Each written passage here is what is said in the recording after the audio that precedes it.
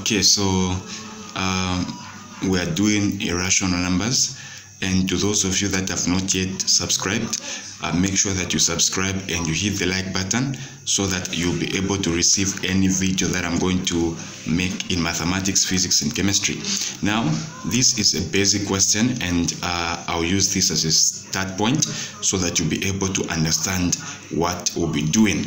Now, the question is saying, prove that square root of 2 is irrational. So the method that we use,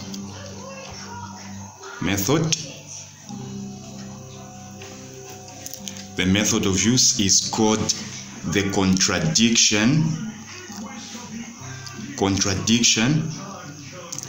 method. Okay, we use the contradiction method. This is the method that we use. So instead of saying that square root of 2 is irrational, we are going to say that let square root of 2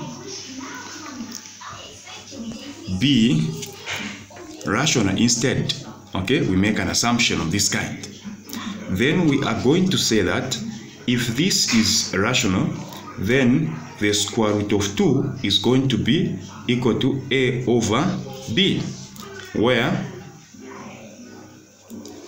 a and b are integers, like this, integers, and b must not equal 0, like this. Now we can introduce a 2 this side and a 2 this side, so that this and this will cancel. We are going to remain with a 2 equal to a squared over b squared, like this. Then we are going to multiply. This is going to be 2b squared equal to a squared. Then you can say let a squared equal to 2k, where k is a member of all values in z. Okay, now if a squared is equal to k, then automatically what we're saying is that we're going to have something like this. Sorry, a, okay, it's just the same, but you say a equal to 2k, not squared. So you say 2b squared is equal to, now where there is a, we are going to put this like this, and this is going to be 2b squared equal to 4k squared. Now notice, this is even, this is also an even number. So you are able to cancel this like this, okay, and you are able to remain with a square here and a 2b square over a 4. You discover that this is even, so whatever value that you're going to put there, you will still find some value, some number. Okay, therefore you have proved, because this side is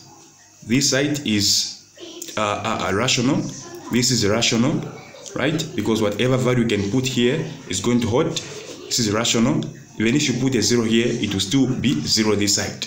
But this side you have to square. Okay, so meaning this side is irrational. So the equal sign is not able to hold because this is not equal. Therefore, you say henceforth,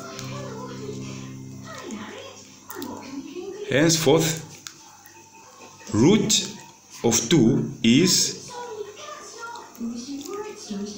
irrational. So this is how you solve this question. It's very simple. Thank you so much.